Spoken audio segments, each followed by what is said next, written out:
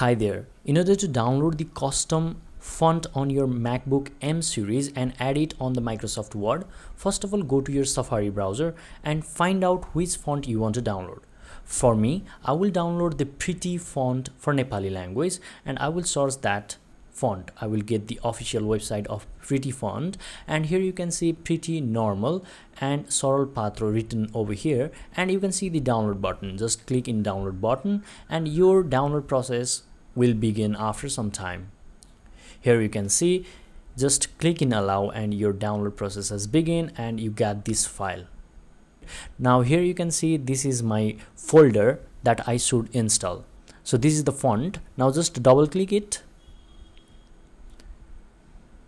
And after some time you can see the install over here. Now I have already installed, so it is replace.